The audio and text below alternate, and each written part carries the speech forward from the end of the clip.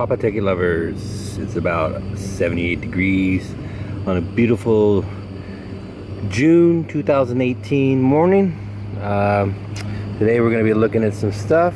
Got some hammock gear stuff out here, but primarily what we're interested in looking at here is some of our Simply Light Design hammock and additional light design gear from Simply Light Design. So I'm going to be setting it up, and we're just going to take a look at a couple different configurations and proof of concept, and we'll get some weights and stuff later on, but primarily I'm just trying to get this stuff set up. And I apologize, there's dogs and mowers and jets and stuff flying ahead, so just stick with me. Alright, so let's take a look at this stuff. One of the things we're going to look at today, I've got the Simply Light Designs Hex Tarp right there. We'll be taking a look at that. And I've got the Simply Light Designs gear bag, Simply Light Designs hammock slug, Simply Light Designs tree hugger straps, and a custom made suspension that I created using Dyneema. Got a couple other items here. Therm-a-rest warmer, Big Agnes inflatable stuff sack, and Therm-a-rest X-Lite small, Simply Light Designs pillow, Bear Paw Wilderness Designs bathtub floor, Simply Light Designs peak bag, and then this is the Simply Light Designs custom trail lair, and of course a couple other things. This is Arrowhead equipment storage bag, and I'm going to set up a couple different configurations for you all today. Again on this beautiful day, and just showing you guys the suspension that I got going on here. I've got some tree huggers girth hitched around some Dutch hooks, and then coming down to some Dyneema that I got from Arrowhead equipment. And down here you can see that if I can get it to focus, that I've got some prusik knots running to some Dutch fleas.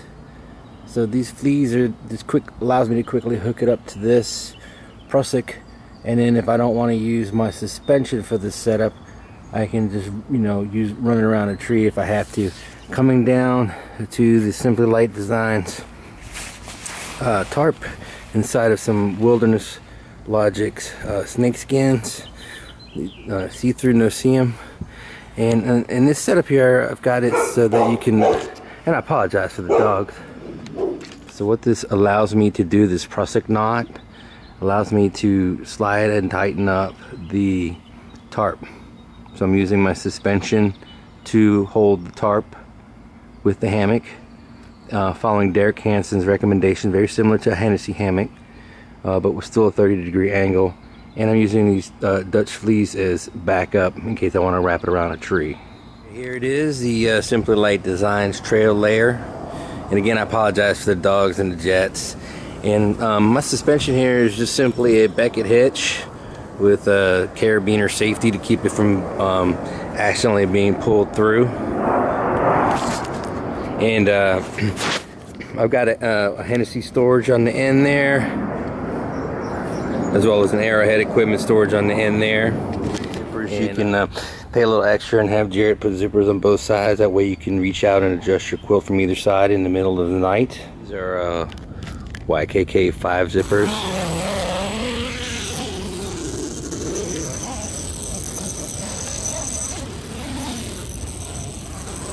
Zipper there. Now what are we working with here? We're working with some Hexon 2.4. So this is some durable material. It's really nice material. It's not as uncomfortable as you think it would be. It's actually quite nice, and it's very durable. It's not going to give you the best weight for your ultralighters out there, but you'll see why in a little bit why I chose this particular fabric. Now in this setup here, the net will unzip and go around to the other side, and you can bring it all the way down, and Jarrett includes a storage bag at the foot end here, so you could stuff that in there. So essentially you could have this as an open hammock. So let me go ahead and do that so you can take a look at that. So here we are with the net off, hanging out in the Simply Light Designs Trail Lair. And you see I've also got the Simply Light Designs peak bag, very lightweight, really nice and great reach. And you can see our Trail Haven tarp from Simply Light Designs wrapped up. And here you are, just chilling in the backyard. There's the net stowed in the stuff sack in the end down there behind the Hennessy storage bag, which is great, by the way. Well, let me get you a shot of this thing from outside of the hammock. This is what the Trail Lair looks like with the net pull back. Now I added some extra clips here and some pull outs, so let's take a look what it looks like with the pull outs. We have the Trail Lair pulled out. I think I got these 2mm bungees from Paracord Planet, and it really gives you a good view of what this hammock looks like with the amount of space. It should be 60-inch wide hammock, 11-foot long. Again, this is the 2.4 Hexon fabric. It's soft to the touch, and it's a firmer lay, closer to like a double layer 1.6 Hexon if you were to double it up. What the Trail Lair looks like, all pulled out with the net deployed.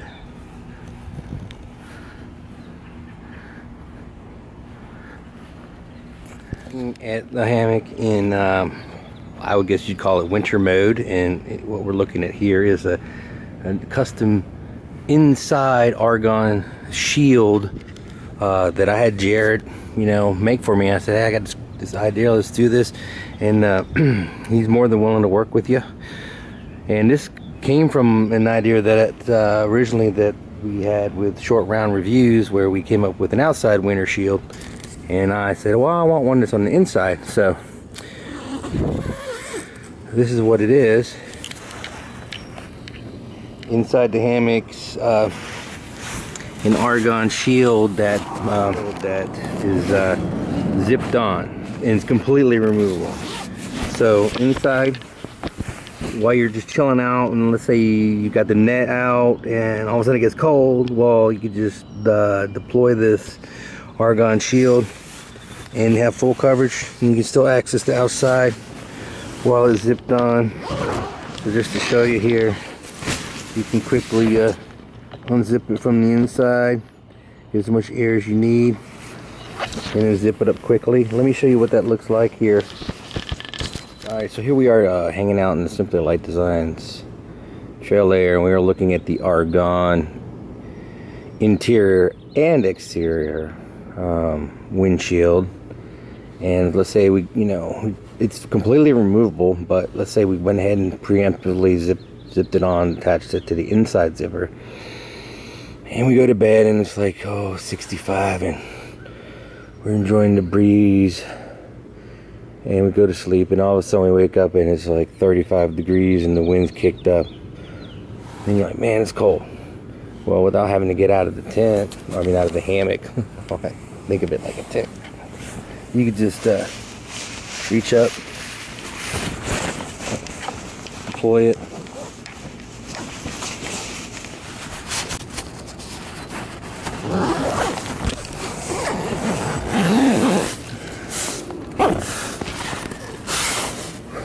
ooh, it's getting warm out here. So there we are. Got little vent holes there, and there's one on the other end too. It's getting warm in here. For a reason you're in a hurry, or you're feeling extra lazy and you don't want to zip it on the inside, well, guess what? You can also attach it to the outside. What I did is I had Jared sew me some extra loops, and then I attached some clips to these tie outs. So I had to request these tie outs also be sewn.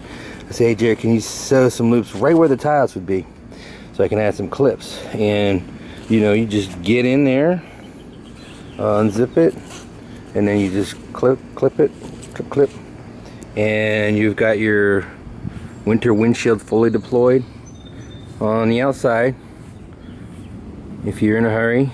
And also there's this shock cord, which was from the original outer windshield design that carried over to this. So that's a really nice option to have right there. Here I wanted to share with you my Simply Light Designs hammock pillow. It's packs up to nothing, and it's just the right size for keeping your neck supported. You may want to check that out. We're back, and I've got my Hammock Gear 20 Econ hooked up, so you can see what does it look like. The Trail Lair with the Hammock Gear Econ in there, and also have the Hammock Gear Econ top quilt. And the reason why I'm setting this out is not to review hammock gear, but to take a look at the stuff sack or slug bag for the from Simply Light Designs, which will pretty much encapsulate everything. So let me, and also, while I got this out, I also utilize these clips to attach to with some shock cord to the tie outs there on the hammock gear underquilt, just to help keep it in place where I want it during the night. Guys, thanks for staying with me. I've got these Simply Light Designs. I think he calls it stuff bag. I don't remember exactly what he calls it, but some people might know. Some of you might know it as a slug. But I've got the regular 11-foot. It's nylon. So we're gonna see if we can fit everything that's in there. The top quilt, under quilt, pillow, just the bungee cords, the Hennessy storage stuff sack with the Argon shield in it, head bag, and we're going to see if we can have it all fit in there. Here it is, the Simply Light Designs hammock stuff sack, tube, slug. I'll look it up on the website, see what they call it. That's what it looks like hanging on the head end. And we're gonna try and fit all that in there. Yeah, so wow, it all fit, and I mean, I did it in like just seconds. Just had to squeeze some of the air out of the hammock gear quilt. So there's two hammock gear quilt, 20-degree quilt. One's on top, one's on under, and it all fit inside this Simply Light Design. He calls it a hammock quilt catch all, is what he's calling it. Yeah, I mean, you know, just put everything in there and throw it in your backpack. Let me see what it looks like in the backpack. Okay, there it is, the hammock quilt catch all. It's on the ground. I'm gonna fit everything into my Trail Company LT70 bag. Wish me luck. Okay, we're back, and yeah, it's in there, and I don't even have it compressed all the way down. Took like 20 seconds to get it in there, so that is amazing. Yes, we have the slug, our hammock quilt catch all deployed back underneath our tarp, and I'm just pulling it from this end just to see if it snags up or everything just drops out like it's supposed to.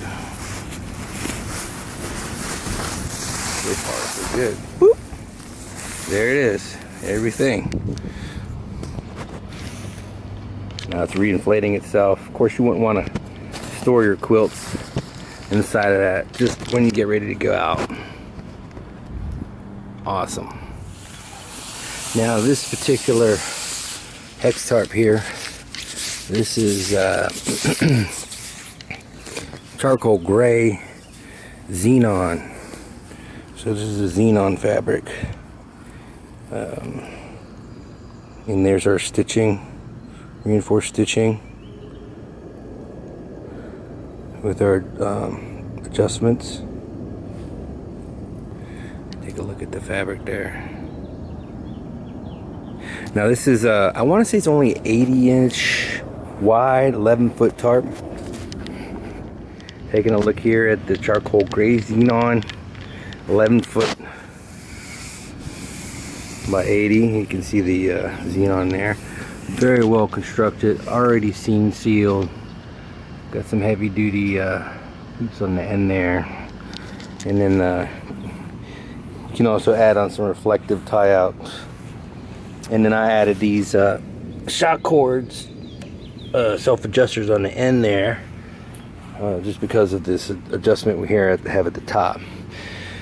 It's a beautiful looking tarp.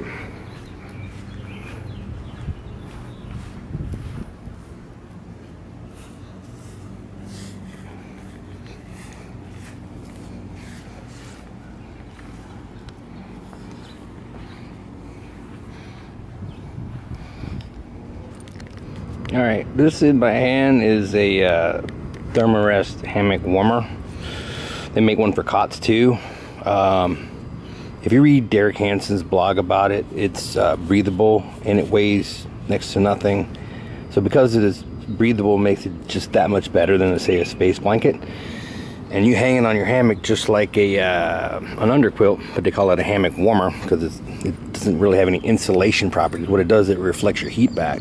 It'll get you down to about 68 degrees, depending on like what sort of material your hammock body's made out of. And also, it acts as a good underquilt protector in the rain. So, you know, you'd use it like that.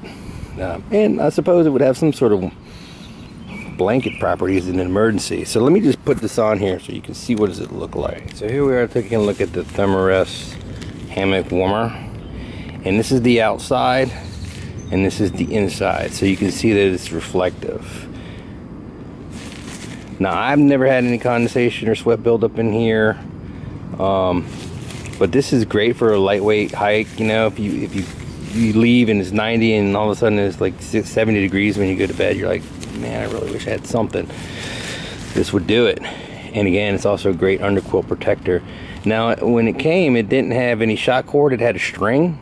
And I just thought that was terrible, so I just went ahead and you know, replaced the string and replaced the clips and all that. So let me hook it up here for you. Here it is hanging next to the Trail Lair hammock. It's the Slacker Hammock Warmer Thermic Capture by Therm-a-rest. Let me put it underneath so you can see what it looks like underneath the hammock. Right here it is, the warmer. And you just attach it and adjust it just like you would any normal underquilt. And you can see the reflective material in there. And you can move it out of the way, you know, like slip it over, or you can also just, it slides forward if you want it to. And like if it's a nice night and then it gets chilly, you can deploy that. Combine that with, you know, winter windshield, or maybe you want to add some extra degree of warmth to your already you know, insulated underquilt. Might be an option for you. All right, so here's the BIVY mode of this custom Simply Light Designs Trail Lair hammock that Jared built for me. And one of the things I had him add on was to sew in some reinforced D-rings onto the net, and then I just put some mitten hooks and hook it onto some Amsteel with some you know, prusik knots on both ends to pull those out. And then of course I've got these tie-outs in the end to stake out the ends there, and so it makes a really spacious bivy hammock. And right now I just got one trekking pole tied out, and the other end is just wrapped around the tree over there just for review purposes. And the zippers, because they go all the way around, it makes the opening on the front real easy. So let me open that up. I'm on a 70D Bathtub Bear Paw Wilderness Designs floor, and then the front end of the hammock now becomes the front door. And inside we're looking at the Therm-a-rest NeoAir X Lite Small, and this is what it looks like inside. Plenty of room. Everything just goes over to the side. And another great reason to have that 2.4 Hexon.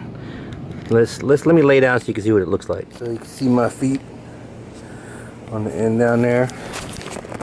The rest of my body is on this pad. Definitely doable if I had to go to the ground. If you were 6 foot, this would probably be just pushing it.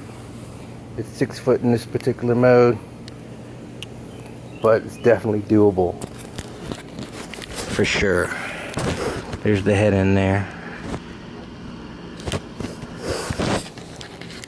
Okay, also one thing you can do on the head end here is if you got an extra clip and, you know, a hair tie, you could pull up the head in there a little bit to keep the bug net off of your face.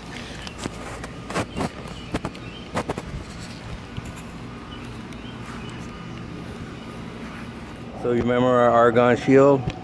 Well, it also fits on the outside here of our BIVY mode with some ventilation. Peekaboo, you can see inside. Now you don't see how it's inside. So here I asked Jared, I say, hey Jared, can you sew me some button slit holes inside of my Argon shield so that I can slide my D-rings through when I'm attaching in BIVY mode? And he said, yeah, sure, no problem. So there it is.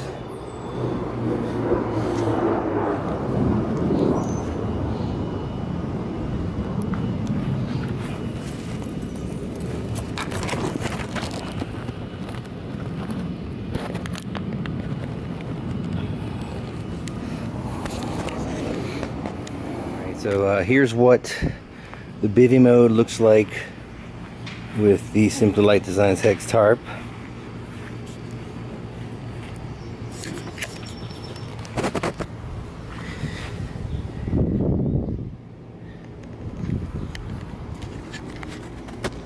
I guess you could call it a fly at this point.